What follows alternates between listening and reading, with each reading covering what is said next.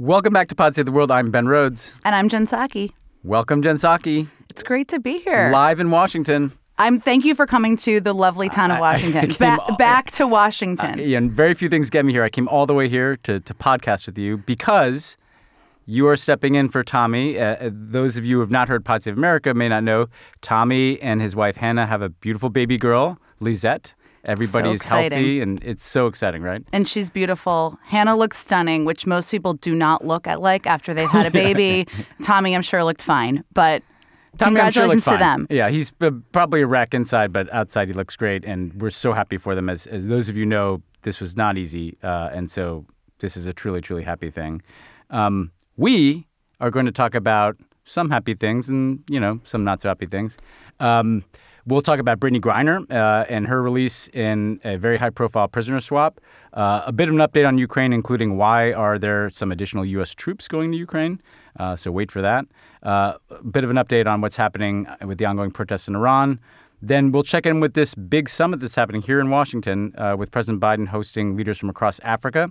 That also brings us to the World Cup, where Morocco is representing all of Africa in the semis that are upcoming. And we have further corruption scandals and corruption-adjacent scandals in the European Parliament. And then we'll talk about a president in Peru who was pretty, rising star and now is impeached and in police custody. And so we'll just, what the hell's going on there? It is short-lived rise. Yeah, it was a good ride while he could take it. And of course we'll end on Harry and Meghan because that's what we do here. Of course, as one does. Maybe a little White Lotus, Jen. I didn't prep you for that. Sure, I'm a little behind, but we can definitely talk about it. Okay, so we will talk about it either on or off air.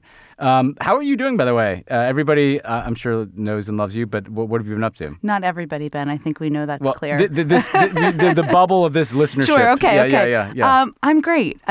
I miss being in the White House and kind of waking up in the morning and reading the news and thinking, what is happening with that? What does Jake Sullivan think? What does John Feiner think? It's no longer exactly the same, but it's fun to kind of be on a new adventure. Well, what people may not know, because everybody focuses on your very successful tenure as White House press secretary, is that before you were delivering Psaki bombs to Peter Doocy in the White House briefing room, you were tangling with Matt Lee as the State Department spokeswoman. Yes. And Arshad Mohammed. Yes. To me, that was the highlight of your career. This does kind of remind me of the amount of time we would talk on the phone during the day when I was there, and you were the Deputy National Security Advisor, and I would call you, talk about what we were going to say from the briefing, and we'd be shooting the shit about all sorts of foreign policy stuff, and then I'd say, okay, I have to actually go do the briefing now. I have to go do the briefing now. So that is the best job in Washington, I will say. Yeah, and you got to globetrot with John Kerry. I got to globetrot with John Kerry. That was fun. Traveled, I think, more than 600,000 miles. Went to Paris 25 times. Also Saudi Arabia a dozen times. So there's a little bit of everything for everybody in there. Yeah, well, John Kerry, left a piece of his heart in Paris. He did. It's still there. It's still there. He used to come and knock on our doors at midnight and say, I want to go out and get a meal. I want to go out and see the city. So I remember when were you there when he gave a whole speech in French? Oh, yes. Yeah. I certainly was. Which is probably not, something he would have done for his presidential run. Right. But, if people thought that he was in that job to run for president, they didn't see him with his arugula salad speaking French fluently in lovely French restaurants. Yeah. But if there's a guy that you want to take you out to dinner in Paris, start with John Kerry. We are going to start with some very good news. Brittney Griner is home, back in the United States. She was exchanged on a tarmac in Abu Dhabi on the early morning hours of Thursday. That was quite a video, wasn't it? It was weird. It was kind of Bridge of Spies-y, Yes. And the fact that it's the Emirates kind of lends this intrigue drama. To it, right? Felt a little cloudy or something, yes. Victor Bout, who she was exchanged for, is a Russian arms dealer nicknamed the Merchant of Death. It's never a nickname that at least not one that I seek out. He's somebody who's been of extreme interest to Vladimir Putin, the Russian government, obviously one of the world's, if not the world's most prominent arms dealer back in his day. Also someone with a vast knowledge of where there are caches of weapons everywhere. He may have some practical knowledge that are of use to the Russians. Maybe some ties to the intel community? Yeah, maybe just a little bit. Mm-hmm. Let's just say that I don't think you're a hugely successful Russian arms dealer without knowing some people in the intelligence close to Putin. The downside was that Paul Whelan, who's also been designated as wrongfully detained by the U.S., former Marine, it was not part of this exchange. He remains imprisoned in Russia. Basically, the reporting we saw on this, Jen, was that the Russians have categorized him as a spy, which they didn't, Brittney Griner, and so therefore we're asking for too high a price, apparently, for the Biden administration to exchange for at this moment. A bit on the reaction, then I'll come to you, Jen. There were some people trying to take credit to this. I saw the friend of the pod, Mohammed bin Salman, highlighted his leading role. How close to a friend? Yeah, highlighted his leading role in the mediation efforts with UAE President Mohammed bin Zayed. It is clear that there is some behind-the-scenes. They're one of the few places that has good relations, or good's probably a strong word, has, let's say, very robust working relations with both Russia and the U.S. They were behind or involved in a complex swap of hundreds of prisoners held by Russia and Ukraine a few weeks ago. The White House, though, denied this and said that this was a deal between the U.S. and Russia, and the UAE was kind of a venue for this exchange to happen. Now, the Republicans, rather than celebrating one of our greatest female athletes being home and reunited with her wife, Kevin McCarthy said, "This is a gift to Vladimir Putin, and it endangers American lives." And he added that leaving Paul Whelan behind is unconscionable, which there's a lack of internal logic there because we would have had to give up more people for Paul Whelan. John Bolton, another friend of the pod, said that good mustache. Terrorists and rogue states all around the world will take note of this, and it endangers other Americans in the future. And there was a little more Republican response from that vein. But Jen, just to start with your reaction, what was it? I mean, do you remember when you learned that Brittney Griner was detained? I mean, you were a press secretary, so what was that like, and how did you think about that at the time? Well, I mean, it was back in February, right? And things were not great at that time. And certainly the U.S. relationship with Russia was already bad at that time. And especially as things started progressing and getting worse in Ukraine, and Putin and the Russians became seemingly crazier and crazier and more like they were losing and losing, it felt not desperate, but a little bit like, I don't know, are we going to get her out, right? Is she going to get out? That's not uncommon, as you know, to feel that way. But it felt the hope of getting her out, I would say, was not high. Not a foregone conclusion. Not a foregone conclusion, right? Because what we remember, we didn't even have a military conversation with the Russians for a period of time, right?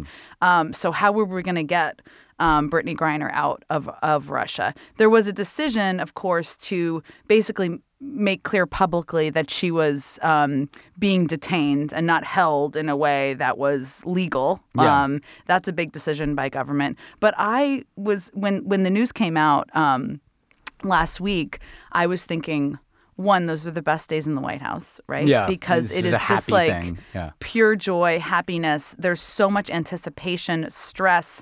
I read a report, and I don't know if this is true, that CBS had some of the news ahead of time, and they had to get them to hold it. So that would have been a case where you or I or some other combination of people would have had to call the president of CBS, right, and ask them to do that. That's what you're so nervous about leading up to those announcements. Just something screwing it up. Something could screw it up, right? And until the person is in safe airspace, you don't really know. So I was thinking of my former colleagues there and just kind of that breath of relief, lack of sleep when they knew that she was safe. At the time, I remember, when I was in government, I remember there's always this balance between there are usually people who are supporters of the person detained who want you to be very vocal on their behalf. Yes. And then there's usually the people who are trying to get that person out in the government who are like, don't raise the profile. Anything. Don't say anything about this because raising her profile may raise the price that Putin is asking for. How did you guys wrestle with that? You were at the podium, I'm sure, getting asked about this. There were people criticizing Biden for not talking about it more. Yes. I understood at the time, it was like, well, these guys probably don't want to talk about it more because they want to put a bigger target on her. But how did you navigate that? That is most of the time, right, is policy experts, people who are actually working on the negotiations saying to you, and they certainly did in this case, say very little, right? In order to make progress on getting her released, we needed to be quiet. That was the case here. Even though I left 6 months ago, I'm pretty certain that continued to be the case because of how they behaved. And that is almost always the case. Now, what's so hard is that most public servants I know, and probably you know, are, wear their hearts on their sleeve. And you have to go up. And I remember at the State Department feeling this way. Every day, people would ask. And back then, I remember Jason Rezaian, the journalist, Washington Post journalist, being detained. His wife had been detained with him. He was in Evin prison. The whole thing was heartbreaking. And the only thing we could say was, we're doing everything we can to get him out, which is typically the frame of what you can say. And the reason is because the more you say, the higher their price could be, the more at risk you could put any deals or negotiations. But it's really unsatisfying and heartbreaking. And family members feel heartbroken by it, too, from the outside. When the government is saying very little, their assumption is that nothing is happening. Yeah. Well, now we're in this kind of place where, on the one hand, we've seen in the last decade a recent estimate that there's been a 175% increase in Americans being wrongfully detained. And a lot of that, most of it, is in places like Iran, China, Venezuela, Syria, Russia, places that don't like us. And we're in this kind of weird loop where this is increasing and you're conflicted because giving up a guy like Victor Bout is a high price. Or he's a creep, as Bill Burns he's a called creep, him. And yet, like you need to get people home. Yeah. And the world is what it is. Yeah. And we don't pay ransoms here, so we end up with prisoner exchanges and swaps. I mean, how have your views of this issue? We've dealt with so many of these cases over the years. Like, how do you think about the choices that presidents ultimately have to make about whether and how to get people home? I mean, probably some of the more difficult decisions presidents have to make, maybe aside from going to war or using military force, because every deal is imperfect, right? Yeah. They're all imperfect. And to get Brittney Griner home, you had to give up the merchant of death, right? Yeah. Now, granted, he only had 6 years left on his the time he was supposed to serve. So I don't know that it was as crazy as the Republicans conveyed. You weigh those things too. If he was in the first year of his sentence, I don't think they would have released him. They probably would not have.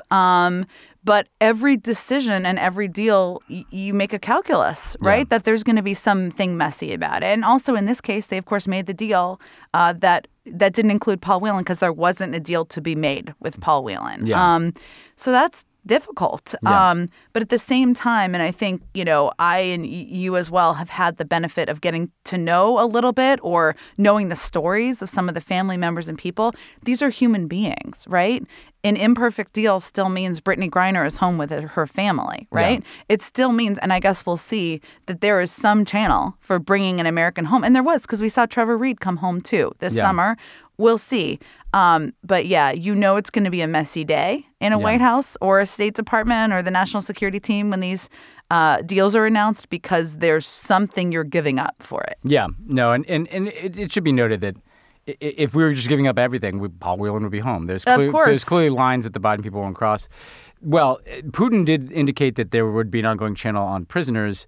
The war in Ukraine, on the other hand, he kind of gave a gloomy summary about this is going to be a long-term thing, like no end in sight, essentially was the line from Putin. An article that, caught my attention, Jen, was about these additional U.S. troops that are being sent into Ukraine. Before anybody freaks out, no, these are not being sent to fight Russians, but rather because of the volume of weapons that are going in and because of the complexity of some of those weapons that include, air defense systems and drones, that the kind of contingent of, defense personnel, defense attaché office at the Kyiv embassy is going to be beefed up a bit. Yeah. This takes place amidst an incoming Republican House majority that has vowed to, conduct more vigorous oversight of Ukraine spending, has said there's no blank check, in Kevin McCarthy's words, for Ukraine.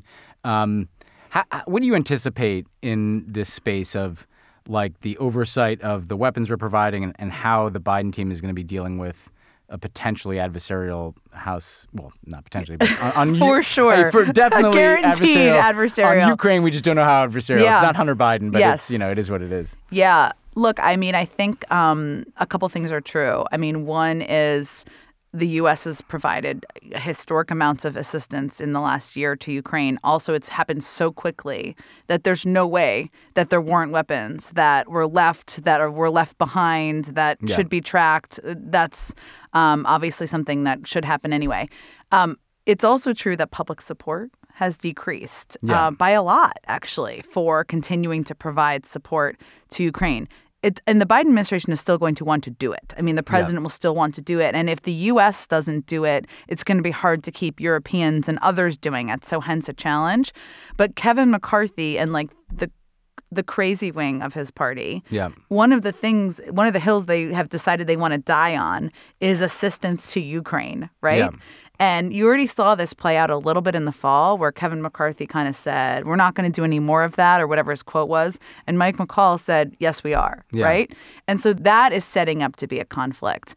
But the oversight is what I think the Biden administration, people sitting there in the White House and my old job, your old job, are thinking about, right? Yeah. Not just on Ukraine, but on Afghanistan, on a range of issues that were hugely difficult, complex foreign policy issues that the Biden White House had to deal with. And the Republicans are going to look for places to kind of poke at them and find cracks in the sand in. Yeah, well, as we experienced on matters like, Benghazi, the complex foreign policy challenges in the fog of war don't translate well into Republican oversight. But I think it's important to separate out, there are legitimate policy questions, right? Yes. So the on Ukraine, sending some more people actually, I think is an appropriate way of saying we do want to make sure that if we're providing tens of billions of dollars in weapons, that we have better oversight into where those are going. And there's an accounting mechanism and there's proposals in Congress for some kind of inspector general review. Like that all seems appropriate to me. Totally. Because it also might help them make a case to the public. Hey, we're taking very seriously how we're tracking it. Yes. Yes. But then the nonsense is Marjorie Taylor Greene standing up in front of an audience saying, not one more dime for Ukraine. Correct. Send it to the wall. Use the money for Ukraine to build a wall. Yeah, which is crazy. I mean, that's exactly. First of all, the Biden administration was always going to want to track and take steps on oversight, right? Yeah, they weren't trying to give away weapons.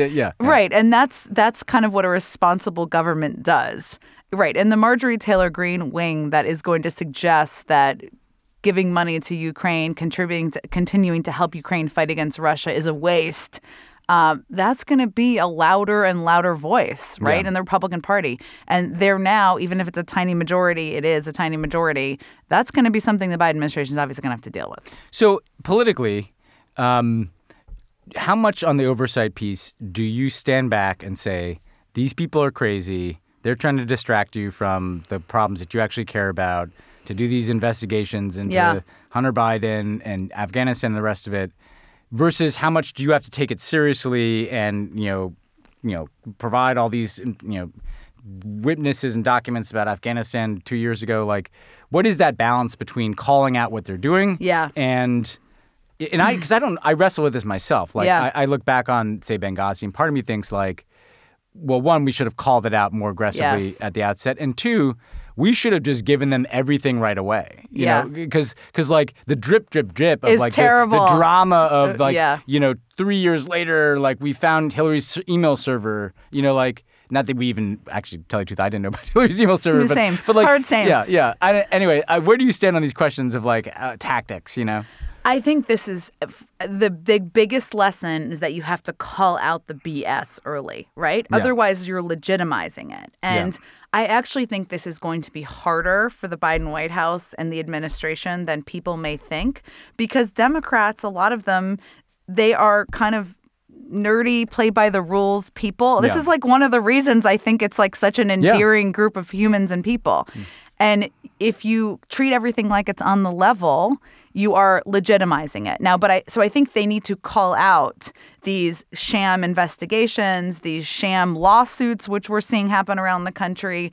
They're not really doing that yet, and they need to start doing it. At the same time, you can't assume that just because there's information traveling in crazy right wings, you don't need to combat it. I mean, they need to have, and I think they will, preparation to fact check, put out details, dump information, as you said. And like you said, I would just get it all out. It's going to be such a noisy first 6 months of things. Kind of chaos that it's better to get it out than to drip with it, for sure. So it's also like a presidential cycle that'll be starting. And we know that another issue that always travels strangely in American politics is Iran. Yeah. We're at a pretty delicate moment here. Obviously, everybody is supportive of the protesters. Can I ask you, are you surprised the protesters have lasted as long as they have? Since we've seen protests, over different times, but they seem to be...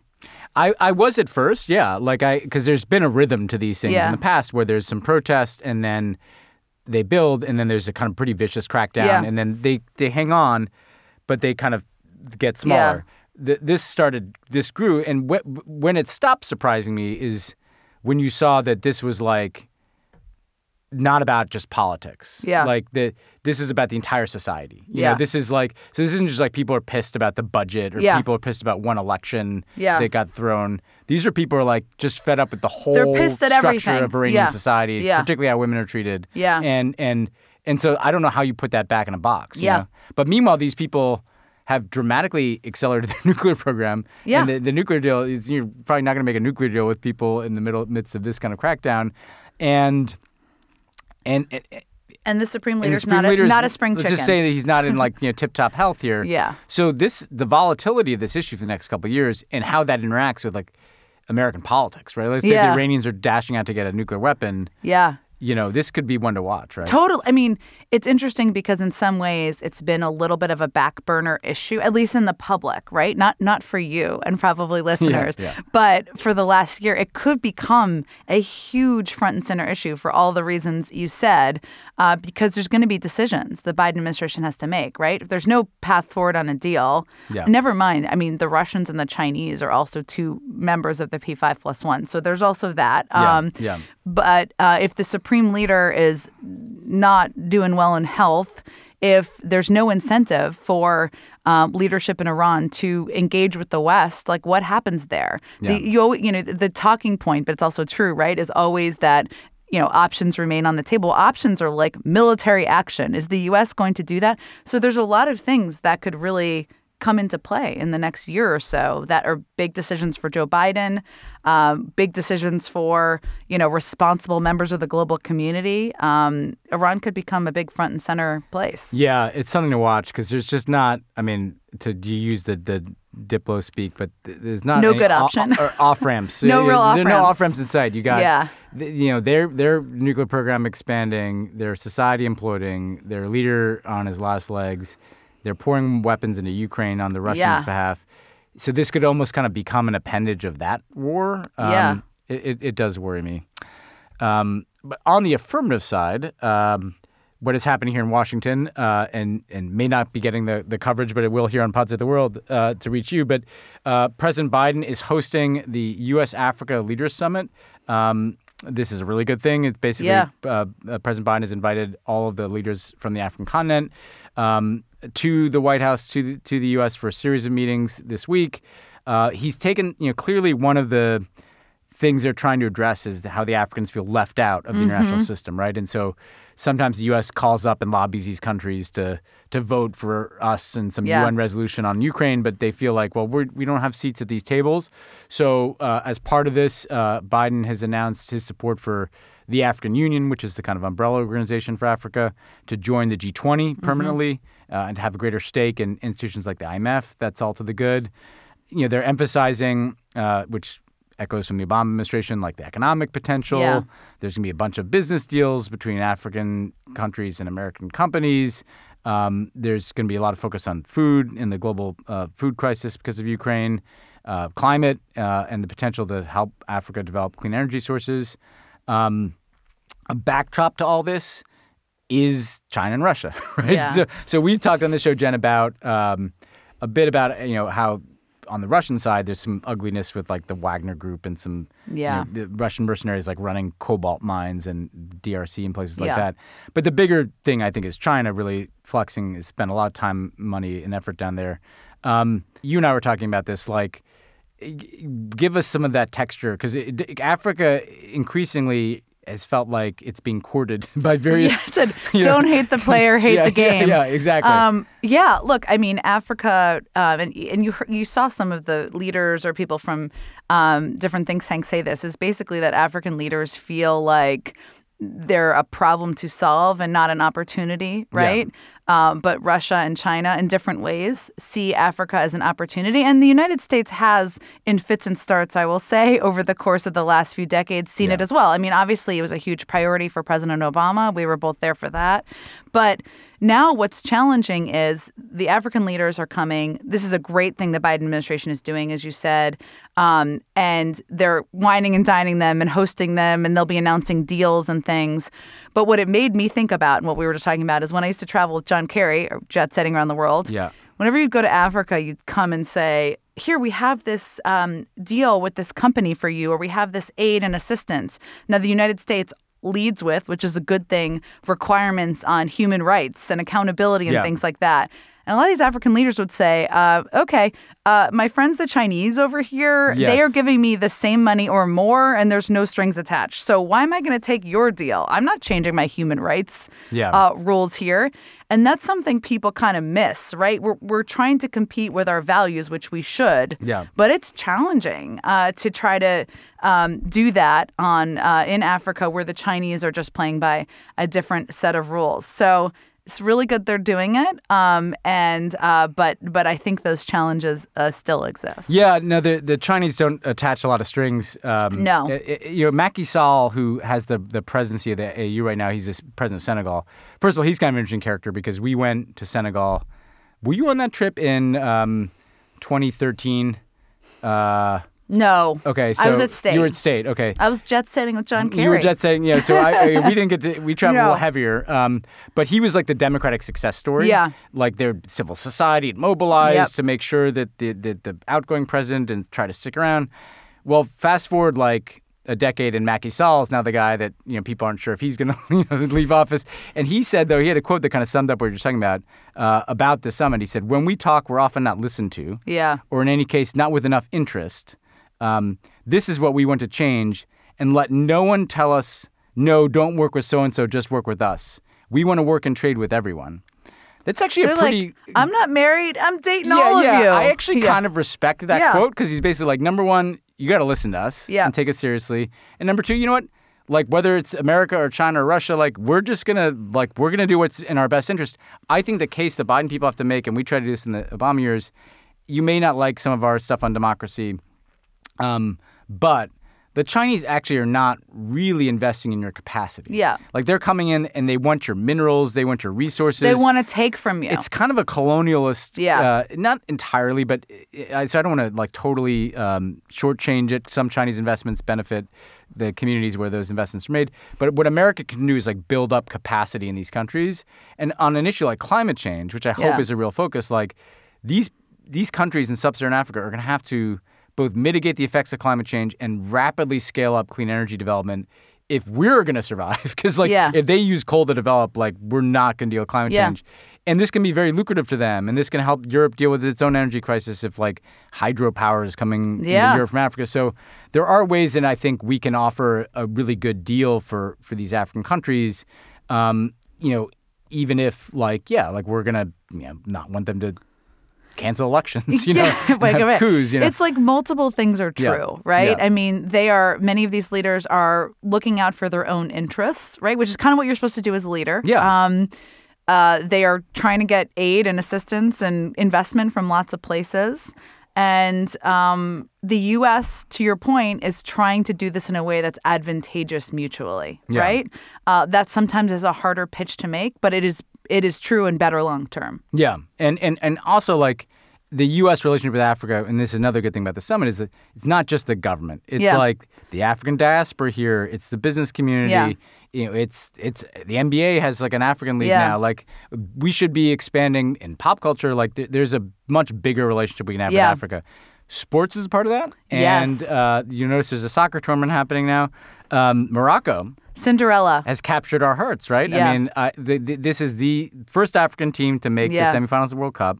they have just slayed European empires. Yeah. Right? So it's kind of unbelievable. So first they take out the Belgians, who were like obviously terrible in the Congo and other places. Then they take out the Spanish, we all know about that empire. Then take out the Portuguese, who had colonies in Africa as late as the 70s. And now, tomorrow, the day this show airs, actually, they will be taking on their own former colonizers, the French.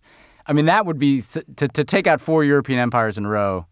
I mean, that's something. I love the Ben Rhodesianness of this whole thing. This is how I follow sports. I love it. Yeah. Yes. I mean, one, you love to root for the people who nobody expects to do well. Yeah. Then when there are cooler, higher level stories, like you just said, you root for them even more. Yeah. And it kind of sports, it brings the world together. So we've got Morocco versus France, and then we have Croatia versus Argentina. Yeah.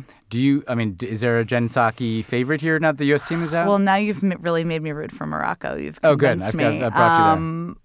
I'm just going to say Croatia just because feels like... I like those guys. Yeah. It's small country. Yeah. Like they're older guys. Yeah. It's funny now that like some soccer players like 38 and Yeah. they're like, oh, he's ancient. And we're kind of like... Makes me feel kind of old, Right. Remember when we were the people who were young bucks who were just like too young for our jobs? Too young for our jobs. Now we're like... Now people are like, why don't you know to use TikTok? I'm like, I'm trying. Go away. Leave me alone. Get off my lawn. Yeah, seriously. Why don't these people appreciate... I will say that of all the sports... these are like good-looking guys too. I'm just going to put that out there. That is true. I'm not going to lie. Maybe it's because they're very fit. We've watched many of the games with our very good friends, the Noreshes, and it's very gendered to say this, but our friend Jess and I will Google the players. Yeah. And I will share details about them. It's not always their look. Sometimes it's like their family, where they grew up. Well, the Moroccan guy. Did you see the guy who brought his mom on the field? Yes. And this is something worth watching.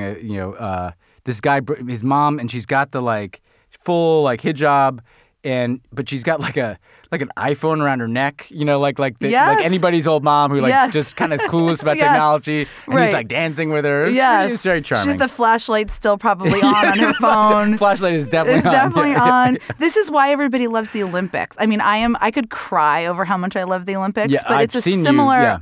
I know. I just get them. It's a similar thing, right? Where you see all these global dynamics. You see these athletes who are kind of out of the public eye. They're family members. It is like the world coming together around sports. So I will tell you, it's interesting. I cry more because of like a sports, like something about sports. Like if there's just some cheesy wind in about like the player who overcame adversity. Oh my God, and I know. He wanted to like do this for his family. And then for some reason I'm sitting there like crying watching this stuff. I am too. I don't know if I told you how I tweeted so much about the U.S. Olympic trials swimming that Katie Ledecky DM'd me because I was like such a crazy supporter. Oh, that's awesome. So, you people don't know. I mean, you were quite the swimmer. I was like a mediocre, but I do love sports and I love everything. When the Olympians came to the White House last year, I kind of like freaked. I don't get easily nervous, but that day I was freaked out. Who were you most excited to meet? I just wanted to meet all of them. I met the badminton players. Like, where's the fencer? I was excited about everyone. So, yes. Well, so just to round out the show here, listeners know that the World Cup has, unfortunately, like a darker side, and we've detailed, or Tommy's detailed on World Corrupt, some of those issues. The corruption issues involving Qatar traveled a little bit this week, so we thought just give you an update on that. There's like a pretty massive scandal in the European Parliament where the Belgian police have arrested 4 people, including the vice president of the European Parliament. Now, these 4 were charged with corruption and money laundering. Qatar was widely reported as the Gulf country that had been providing bribes and other gifts, I guess, valued at hundreds of thousands of dollars. So we've talked a lot about the impact of not just Qatari but Gulf money in this city, in Washington. Good to know it's not just here, I guess, but good on the Belgian prosecutors for getting after that. It's just a reminder that there's a lot of money flowing around out there, and a lot of it comes from the Gulf. That's not the only place. We don't mean to single out entirely here, but I'm glad to see like a little more scrutiny on this generally. Yeah. And then one other story we wanted to flag, because this is another wild ride, Peru, where we covered a bit the election of Pedro Castillo, who's a leftist leader, kind of rags to not riches, well, unless there was a little But he corruption was there. a teacher. He came from a very humble background, and really like a pretty rapid fall. He was impeached after basically it became known that he was going to try to dissolve the Peruvian Congress and install an emergency government. Yeah. Basically, he knew he was going to be impeached. He was trying to get ahead of that by like dissolving the parliament and making himself impeachment proof. Actually, it sounds unfortunately a little familiar. Yeah, it's kind of a little close to home. These things where you used to talk about these countries and you're like, oh, it'd be so crazy. How'd that even happen? It'd be crazy that happens. Like, basically, we know what this is like. So the good news in a lot of ways is that the institutional framework of Peruvian democracy held, and this failed. He was impeached. He was actually detained. The attorney general there put out a statement saying that he was being held for violation of the constitutional order. Now Peru has its first female president. Yeah. Dina Boluarte, and Haley, we may have to check the pronunciation. Dina Boluarte, who took office as president on Wednesday. She was the vice president to Castillo, also a leftist, but the sixth president of Peru in 5 years. Yeah. So they've got some work to do to kind of steady the ship there. Yeah, stability will probably be her objective. We'll see whether she's able to do that. I do think it speaks, Jen, to the, a lot. We've welcomed generally the elevation or the victories of a lot of left of center or left-wing governments in Latin America, where there's obviously deep-rooted inequality and a lot of reasons for ambitious left of center or leftist governments. The problem is always meeting those expectations, and if you're having trouble meeting those expectations, not reverting to undemocratic behaviors to insulate yourself from accountability. My hope is Peru can both stabilize, but then also in that neighborhood where you've got a really exciting left-wing president in Chile in a lot of ways, Gabriel Boric, and you've got in Colombia a new left-wing president, Petro. Like we got Lula back in Brazil. Like let's hope that Peru, this can stabilize. Yeah, that this whole situation can stabilize. She called for the new president called for elections, right? Yes. It seems like a good sign. Yeah, yes. I think you need a mandate, right? Yeah. I mean, it's hard to just govern the country. When the guy who you were running mate for is, when your former running mate has been thrown out. Yeah. Yeah. Feels like you need that. You need that mandate. Yeah. But I was going to ask you this question. I didn't preview this for you because you talked about all the travel with Kerry. Yeah. You did a bunch of travel with us and with Biden as well. Yeah. What are your favorite standout foreign trip memories? Oh my God. Is there a favorite foreign trip, a favorite place, a favorite thing? Yeah. I always think about places I'd love to go back to, right? So on that level, Vietnam is just an amazing place. Just kind of the old versus new, how they're right next to each other. I also when I went with John Kerry, he had not been back to some of the places where he had been during the Vietnam War, like bars and restaurants. Yeah. So seeing it through his eyes was completely fascinating. I went to Cuba. I think that was maybe my last trip. And being there, as much as, it's been a up and down journey, I can diplomatically say, with Cuba. But, that felt, I still have pictures of kind of the old city and, it's just pinching yourself that you were there. Yeah. But I would say my favorite thing, and this didn't matter as much about the place, was when I was a spokesperson at the State Department. One of the reasons it's like one of the best jobs, is you have a seat at the table for negotiations for the most part, unless they're cut down to leader. And just seeing all of that transpire, whether it was in Vienna, oftentimes in European capitals. I remember one time, do you remember? Well, you remember, I'm certain, because we've talked about how they've kind of fabricated what actually happened when we did the chemical weapons deal. Oh, of course, yeah. Yeah.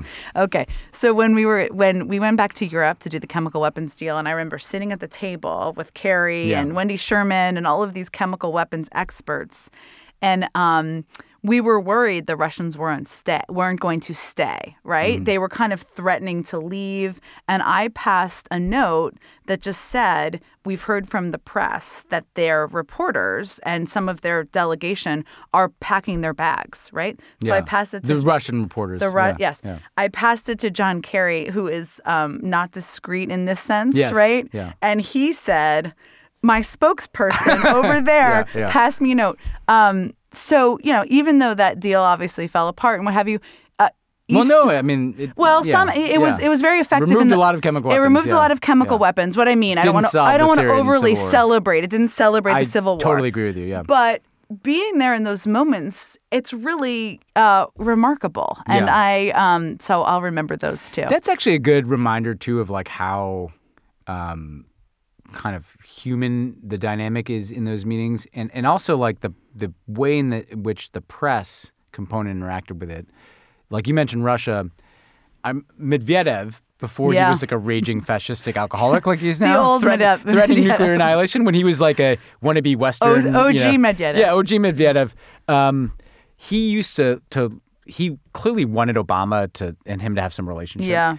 And so what we figured out is that instead of doing you can bring the press into the beginning or the end. And if it's the beginning, it's just like the press comes in and people read talking points and say, we're looking forward to a full and frank discussion, and nothing happens. Obama realized, I think it was actually Obama realized this, but like if you brought them in at the end, what Obama would do, and I saw him do this a couple of times, is the goons like Lavrov and me, frankly, would all kind of have to go to the side. Yeah. And there's this moment where the two leaders are sitting there together. And he would always lean over and be like, it would really help me if you could say something about like Iran sanctions, about how like Iran needs to get its act together. And this worked a couple times. Yes. And like, because like there were these things that like actually would have been hard to get him to agree to in like a formal meeting. Yeah. But then you get him to say something that is a bit further out in front of the press. Now, of course, Obama then got in trouble because before one of these press sprays, they were talking about missile defense, remember? And he said, Medvedev, when he was going to leave, he's like, I will transmit that to Vladimir, So it can backfire too. But it can, but that's true. It's such an important part of the whole thing, as are these relationships. I mean, the fact that Obama at the time could say that to him, right, and try to get him to do it. And Kerry, who, I worked for him when he ran for president, and there was this perception of him at the time that he was completely aloof and kind of not friendly. I mean, first of all, when I interviewed with him for the job, he gave me a huge hug, and he's like a very friendly, outgoing person. Yeah. But what I saw from people miss that about him sometimes. People miss that about him. But diplomacy is really about politics, but in people's countries, right? Yeah. And Kerry used to always talk about, sometimes to break the ice, their elections, the political challenges they were having, because even though they're different in different countries, he could relate to that and sometimes break the ice with them about why it was hard for them to speak publicly about something or make a particular decision. Yeah. It occurs to me, talking to you, you've got this unique, who else had traveled with Barack Obama, John Kerry, and Joe Biden like this the last few years? All different cats. Is probably. What's your diplomatic answer to how a Biden trip is different than an Obama trip is different than a Kerry trip? Oh man. Okay. First of all, a Kerry trip, and any reporter who traveled with us at the time would say this too. You never knew how long you'd be gone. Yeah. This is the thing. Because, you guys would leave, and we'd never know when you're coming back. Right. Because the State Department, it's such a smaller footprint, meaning fewer people than when you travel with the president. So, you have the plane as the Secretary of State, and he would say, we're going to stay 2 more days. We're going to stay 3 more days. I started packing like extra socks and underwear, not to overshare, but because you just didn't know. Yeah. He was also somebody who had a tirelessness about him. Obama and Biden have this in different ways. Otherwise, you couldn't be president. But Kerry would stay up He'd have dinner with someone for 6 hours and then come back to the hotel and want to talk at 2 a.m. Yes, want to kind of go through his speech at 2 a.m. It was just this tirelessness about him and relentlessness about him. An Obama trip, as president, it's pretty regimented, right? Yeah. But he also was willing to buck the model of what had always been done and try new things, right? And willing to take risks in a different way. My favorite thing about those trips was he would give kind of high-wire speeches, or he'd do town halls with young people in countries where that didn't happen, or there'd be some, we go to a favela in Rio, right? He got out of, even though he was in the bubble, he would try to do things to He was open. He was open to not following the same model of how every president had always done every trip and who they'd always met with, which is a huge gift, and he could pull it off. I would say Biden, he's known a lot of these people for decades, right, in different ways. And I remember going on his first trip with him last year, a year and a half ago. It's all feels running like forever together. ago. That trip to Europe feels like a million years ago. So long ago. Yeah. And he was just so happy because he loved being at these international forum where he's discussing issues, and he wants to listen to what everybody's presenting and have conversations with them and have the dinners and have the side conversations. And I remember there was this theory because he was 2 hours late or something to his press conference. Yeah. This is something that would not have happened with Obama, but maybe would have happened with Kerry and Biden. And the reporters were texting me like, where are you? Is something happening in the United States? Like, has there been an attack or something? Yeah. It was really that he was just shooting the shit with Tony and Jake and Toria and just talking about... like basically the prep session became a... it wasn't even a prep session. It was like they were just sharing and talking about the conversations they'd had that day. And I was like, nothing's happened. I promise you. I swear. They're literally just catching up. Gossiping. They're just gossiping about their day. Which is actually was my favorite part was usually like Obama too, like to gossip about foreign leaders. Like when you get back on the plane and did you see so-and-so did this or so-and-so had too much to drink at the dinner. Yeah. Like, that stuff is fun. And I did think when I saw Biden that trip, it must have been surreal. He's been going to these meetings for like 40 years, right? Because as a member of the Senate Foreign Relations Committee, then as vice president. Yeah. And how validating it must be to suddenly be the top guy. Totally. Like you've never quite been that, like that must have been a really interesting experience. I also think the thing that people don't give him credit for or doesn't get, is that he is seen as this like kind of knee-jerk person, but he's actually very patient with relationships and the care and feeding and kind of the sowing of the seeds that he'd done with all these European leaders, some for decades, some for less time. But I saw that so much happen in the early weeks and months of Ukraine where he would spend hours on the phone with Macron, with Zelensky, with the Germans, talking and engaging. And when he goes to these summits, they all have that matters, legitimate personal relationships. They have like this history. Yeah. I'm very pleased to be joined by Lindsay Kagawa Colas, who is Brittany Griner's agent and executive vice president of Wasserman Media Group, and was with Brittany Griner when she met her when she reached U.S. soil. Lindsay, thanks so much for being with us. You are so welcome. Thanks for having me, Ben. So let's just start with what's on everybody's mind. How is Brittany Griner doing? Well, I think she's doing pretty well. She's sampling all of the cuisine that San Antonio has to offer, things like pizza and lots of barbecue and Mexican food. So she's doing that, but she really seems to be doing so well. Brittany is incredibly resilient and always has been. And, through this process, I think she's probably learned a lot, and I'm excited for her to be able to share, but she just seems to be doing really well. And also, credit to SPIHA and the PISA reimmersion program that she's taking her time to utilize those resources.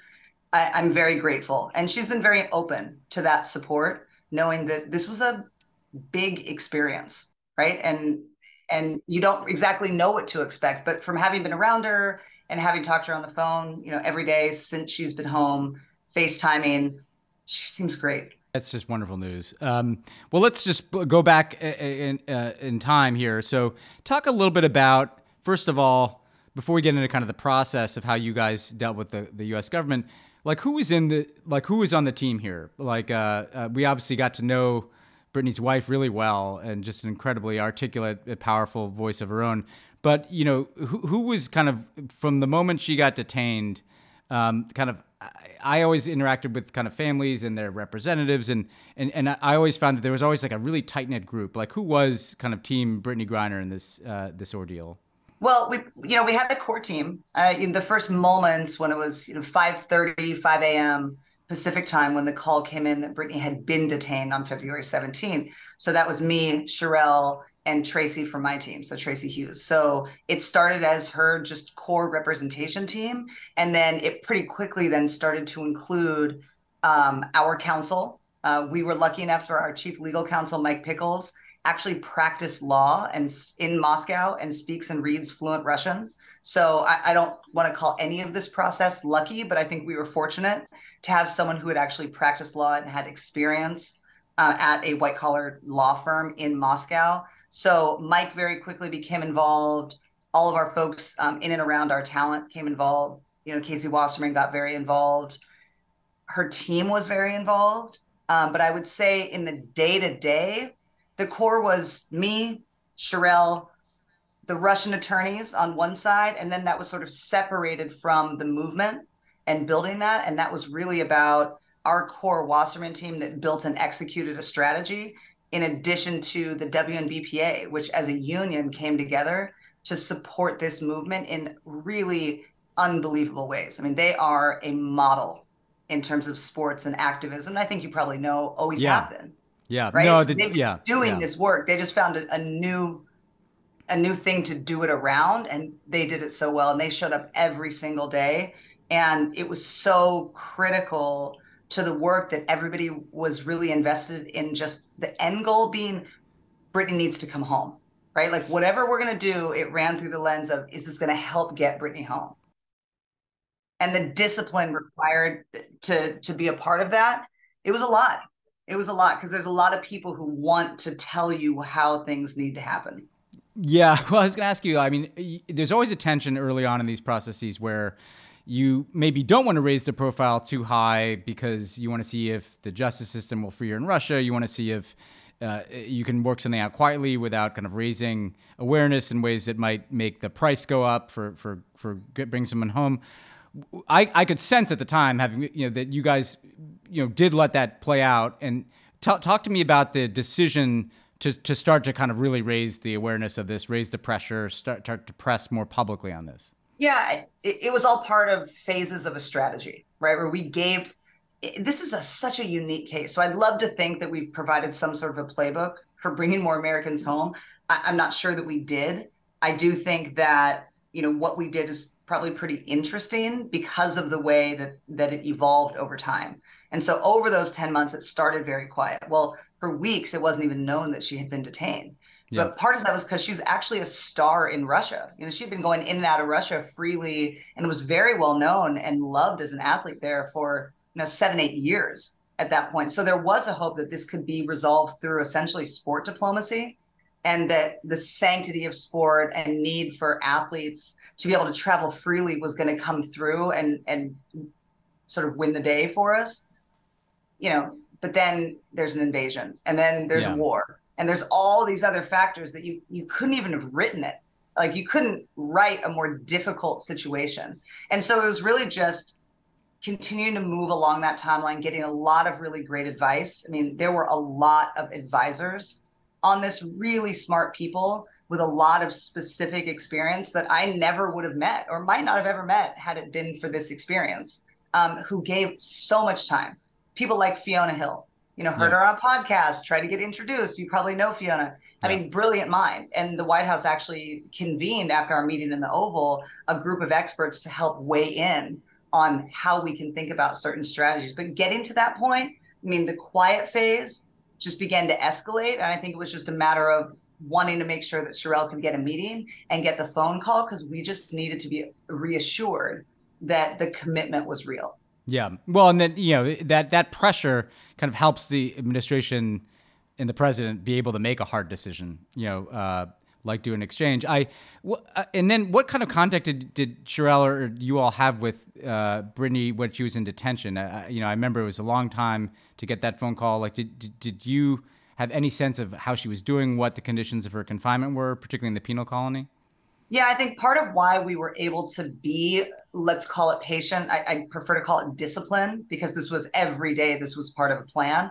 Her Russian counsel actually saw her about twice a week while she was in pretrial. So there were some spans of time where things would happen where they wouldn't get access, but it didn't ever go very long. So we had eyes on her pretty regularly. So while the US government was being denied access, as part of all the political games that were being played, our Russian attorneys were able to see her, and they were my first conversation every morning.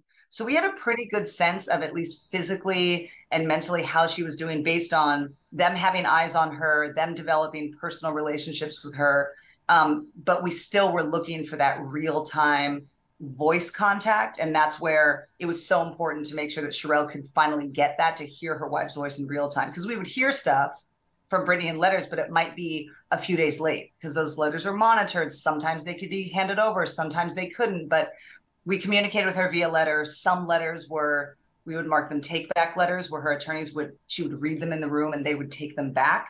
Other letters she would take to her cell and keep them. So we tried to keep her in the loop on what was happening, but also keep in mind that there were always going to be security concerns. You know, we all, know Brittney Griner, the basketball player. We all see, the news footage of her. Like, what do we not know about her as a person? You've had this relationship with her, and what do you think people need to know about, like her as a person and how she handled this as a human being in extraordinarily difficult circumstances? Well, I'm so glad that people have been able to see some of the footage that has come out, because you see, that sparkle that's in Brittney and that kindness, right? And certainly the courage to have endured this and still walk out of there with the sort of joy that all of us encounter every time we're around her. When she walked off that plane and we got to see her face, that sparkle was still there. And I was so grateful for that, because it is so Brittney. And the stories you've heard Roger tell about her on the plane, and that the first thing she did was introduce herself, right? You saw all of that energy, and we're just so grateful that it's still there and that we got her in time, because she is just an incredible human being. I mean, you saw early on in the advocacy where we wanted to make sure people understood this was a pay equity issue. We also wanted to really lean into emphasizing her as, a servant and as someone who was very much focused on service and giving back, genuinely so, right? I remember her calling me and saying, hey, I've seen a lot of unhoused folks around Phoenix on the street. It's really hot. Is it okay if I just give them shoes? So we said, yeah, definitely okay, but we can actually make this bigger for you. So she was driving around Phoenix, handing out shoes to people, and called just to make sure that that was okay. Definitely okay. So we just helped her connect with local organizations to make that bigger, but she never did anything for attention. And I think that that's going to be how this all connects. She has always worried about making sure that people who maybe had been rendered invisible for whatever reason, or who had been bullied or ignored, were brought into the light. And I think that's what she's going to do now. And having gone through what she's gone through, I think a big part of that is going to be making sure that people understand that she's overjoyed to be home, but also heartbroken that Paul didn't come home too. And wanting to now use this platform, because everything has changed for her now. Yeah. Everything has changed, and she's going to have the resources and the ability and the eyeballs to help tell stories about other wrongfully detained Americans, because she wants them to come home. Yeah. And so that commitment is real. We talked about it last night on FaceTime. She's been thinking about it for a really long time, 10 months. Well, look, she can make such a huge difference. I mean, and we'll have another conversation about pay equity and why arguably the world's best women's basketball player has to go to Russia to play. But the last thing I'll just ask you, because I know you got to go, is just, so what you mentioned helping bring home wrongfully detained Americans. She's this huge platform now as an athlete, as an activist, as a symbol for so many people, and now as just someone who's been through this extraordinary, intense experience. What, I know it's early days, but like, what can you tell us about what's next for Brittney? I think I'm going to let her share that. Well, that's a good answer. Yeah, that's a good answer. Yeah. But no matter what, though, but I think what people need to know today, because I really hope they keep paying attention. I mean, Brittney is an American hero. She was before she went. She's an Olympian. She's a champion. She's an advocate. She's an incredible human being. And people just didn't know her. And now they do. Right. And that is going to be something. And so everyone who's paid attention, who is probably here for the politics of how did she get home? How was she used as a political pawn? All that, yes. But everything has changed for her. And because of that, everything has also changed for the WNBA. And I think that's really exciting. And to wait to see what she's going to do with that and how the WNBA can utilize that visibility now. I mean, that's something to pay attention to. Yeah. Well, look, it's so good to have good news. I know how hard and emotionally taxing that process is. So it was an agonizing 10 months, but thanks you for all the work you did and your team. And obviously we're all just overjoyed that Brittney's home. So thanks so much for joining us, Lindsay. Well, thanks for having us on. And thanks to everyone who wrote, who called, who joined in the movement, obviously thanks to President Biden and the entire administration, because she's not home unless he makes that call. It's a tough call to make, yeah. This business is just full of really hard choices. And this was a hard thing, and we're very, very grateful. Well, we can't wait to see what she has. She can do so much, and we're so glad that we have that opportunity to see what's next for Brittany. So thanks, and best of luck to you. Well, look, Jen, this is fun, and I hope you enjoyed it. Where should people look for you? What are you here to plug? No. I don't have anything to plug. I'm just plugging Tommy's new baby. Tommy's new baby. So exciting and so happy for them. He's going to be a great dad. And Hannah's going to be an amazing mom. Well, yeah, we knew that. I think Tommy's going to be an amazing dad. Yeah. No, I'll be on your MSNBC and NBC channels. There you go. Look for her. There you go. You can look for me there. Yeah. All right. But Jen, thanks so much for being here. Thank you. It was great to be with you. Thanks so much to Jen for riding shotgun today. Actually, more being in the driver's seat. Thanks to Lindsay Colas for letting us hear a little bit about how Brittany Griner is doing. And thanks to you for listening. We'll see you next week.